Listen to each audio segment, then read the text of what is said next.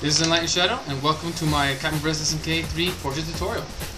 I just released my newest screen pack, the new HD one, and people are asking about how do you make these new portraits for this mugen, so everyone can go ahead and play with their own characters and whoever they want. So I'm going ahead and doing a tutorial on how I do it using the program Fireworks. We're going to do Cody over here. So I already have the image. He's already cropped out, so everything's transparent around him. So that's most of the work actually. So getting that out of the way, you already have your image. Let's go ahead and copy him. And let's start out with the big one, the 1001. Okay. So what I'm going to do is just paste him in. He's on his own layer over here. But as you can tell, he's kind of huge. Yeah, it's not really going to work out that well. Your image may be small. Doesn't really matter the size. What you want to do, since I already included the template with Pio in it, just go ahead and try and match him. Make everything the same, about the same size, so it matches him, and he works well. Alright, so we're going to go to the corner here. Get your selection tool. Hold shift. This will keep the aspect ratio the right size. Go ahead and move him down. So this way he doesn't get a squished feeling, just gets the right size for him. Get him down to the right size. And we'll go ahead and get him set up. I'm going to zoom in here. And we're going to try to match his head to Kyo's head. So I'm going to try to make him transparent so I can go ahead and see him. Alright. Let's go ahead and make him a bit smaller. The right size, but just give it a little bit smaller. It's about there. So I'm going to modify him a little bit, transform, mirror transformation. All I'm going to do is just rotate him a little bit. There we go. And let's put his head where he is. So, if you go see him, we're going to notice that their head is very similar in size here. That's what we want. A little bit smaller just because his fist is rather large in this picture.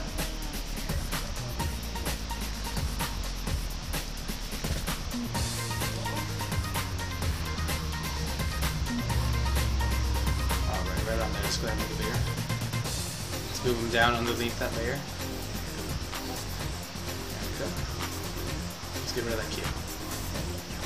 So there's the first part. And then now we're just going to move over to the top part right here. So let's take that one. Copy him. And paste it.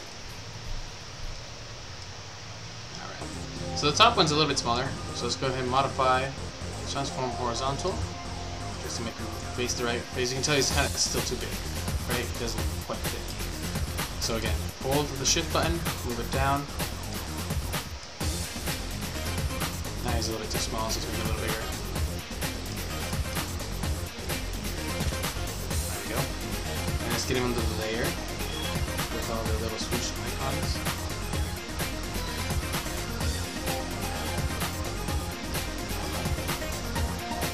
Again, try to make him about the same kind of face structure size as Kyo. That way it fits and matches the rest of the crew. So his chin is right matching the top of his head. Doesn't have to be perfect, but pretty close. Make that bigger, make that transforms. So the other thing is that you want his head to go over the diamond section here. See it?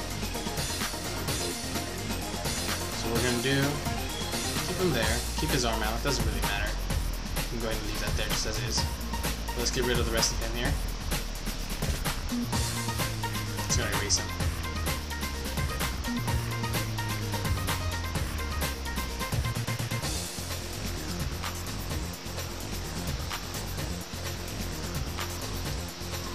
Alrighty, cool.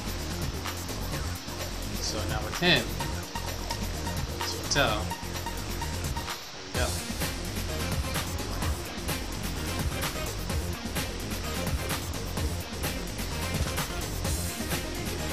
Let's erase a little bit here. Get that on there. Alright, cool. Now what almost done with the big portrait here. As you can tell, already similar to the one I had. But the only thing is that I add another layer of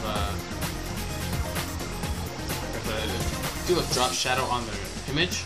So I go here, add an effect shadow, drop shadow, make that 17. There we go. Down a little. Should have to go ahead and erase some of the stuff on the leftover artifacts. Let's go to the top one. And do the same thing.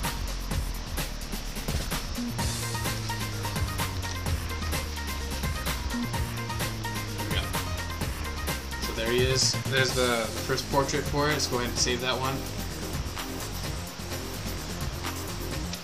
This one is named Cody. Now I put them all in one folder. Just name them the character's name and then space 001 for the large portrait. This makes it easier when you go ahead and import them to Mugen. Alright. Let's go ahead and grab him again. Now we're going to make the life bar portrait. Same principle applies. As you can tell, it's all layered out. This is the template I gave. Just go ahead and put the picture there. There he is. We need to make his head a little bit bigger, so let's go ahead and do that. Make him transparent so you can see if it matches closely. If it's too big or not. So this one's currently a little bit too big.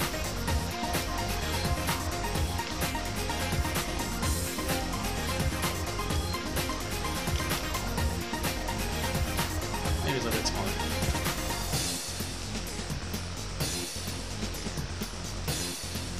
Alright. More. Just bring him down. Like that. Cool.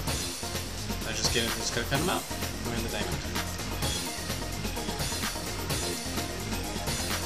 The shadow should still be there for the last one. There shouldn't be too much things you have to worry about there. Weird to say where his hand is actually placed, but can't do much about that.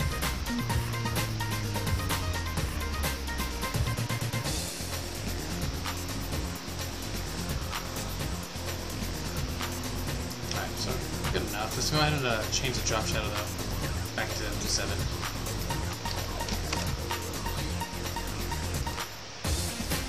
Change? No, 7.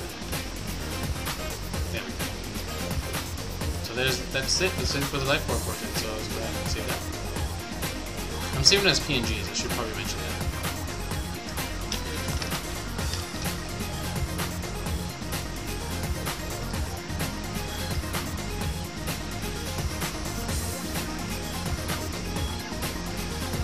Alright.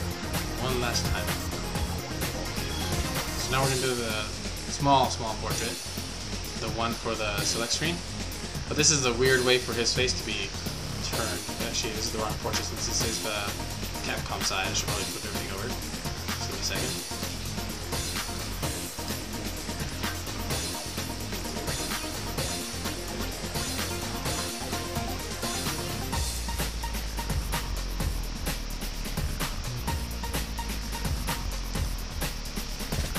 Actually, you know what? I'm just going to go ahead and do one.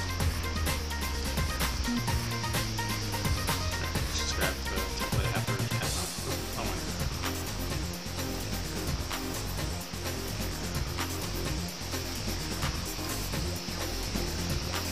Alright. So, again, same principle applies. So let's paste Cody here. But as you can tell, still too big. Not worth it. It's going to look weird when I put him down there. Just, yep. So again, make him transparent. Try to match him up to the template picture. Chin, eyes, make sure both eyes are in there.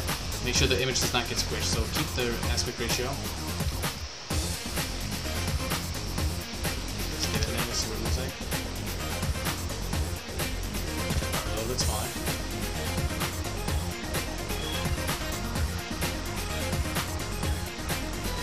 Let's see what that looks like. Yeah, that looks pretty good. So I'll keep that one. Let's erase it.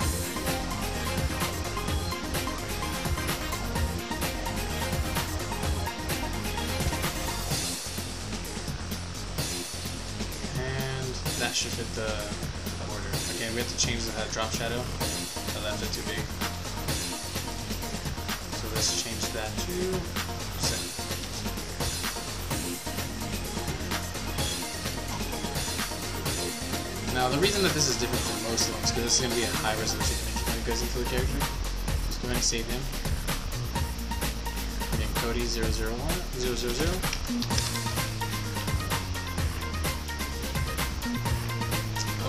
So from here, we're going to go over to Photoshop and just open up the same files.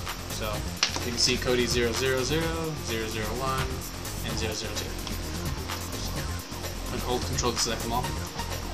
But they're right next to each other, so it makes it easy. I'm going to say Open. For me, I'm just going to say OK. So this is going to flatten all the layers but keep the transparency. So this is new to 1.1. Instead of indexing them, we're just going to go Image, Mode, 16-bit, file, save as, PNG, but let's just go ahead and get rid of that. And then save. And then we're just going to repeat for the rest of them. So image, mode, 16-bit, file, save as, PNG, and one more time.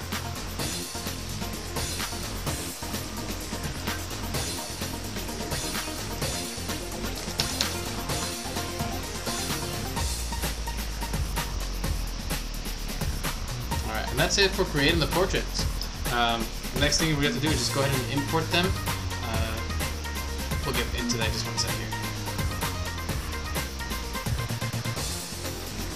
I keep the original PNGs just as they are so I can come back and edit them if I don't like the way they're there.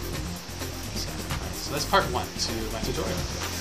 That's just creating them, making them, getting them ready. Next is actually how to import them and save your character so it works as in 1.1 with PNG files. Alright, so stay tuned for the next one.